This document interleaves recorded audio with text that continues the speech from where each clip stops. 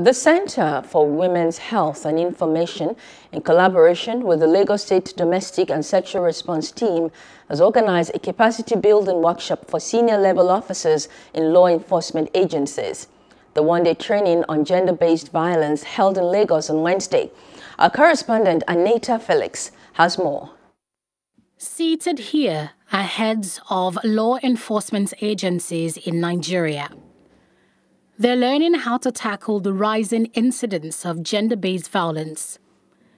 A lecturer of the Faculty of Law, Iyabo Oguniro, lists legal provisions against human rights abuses, noting that the challenge is not the laws, but their implementation. If we have the domestic violence law of 2007 in Lagos State, and the police is saying that there is order from above, directive from above, that when it is domestic violence, they should not do anything. We have the child rights law of Lagos State. All these laws, they are there for the officers to rely on it and use it to prosecute cases, but they don't do it. CSP Margaret Ighodalo admits the challenges and announced that there's a new police publication in the works to tackle the menace of domestic violence cases. We are formulating a training manual now.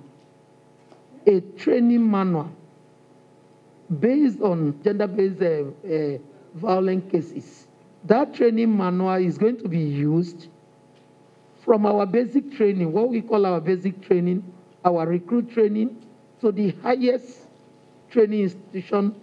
Coordinator of the Lagos State Domestic and Sexual Response Team stated that the First Lady of Lagos State has championed a sexual intervention fund seeded with 50 million naira for survivors of sexual-based violence.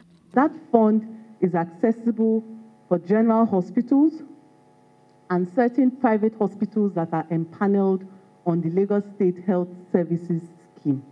Director of Operation Lagos State Neighborhood Safety Agency Toyin Adeniyi proposes these solutions to achieve zero violence against women and girls.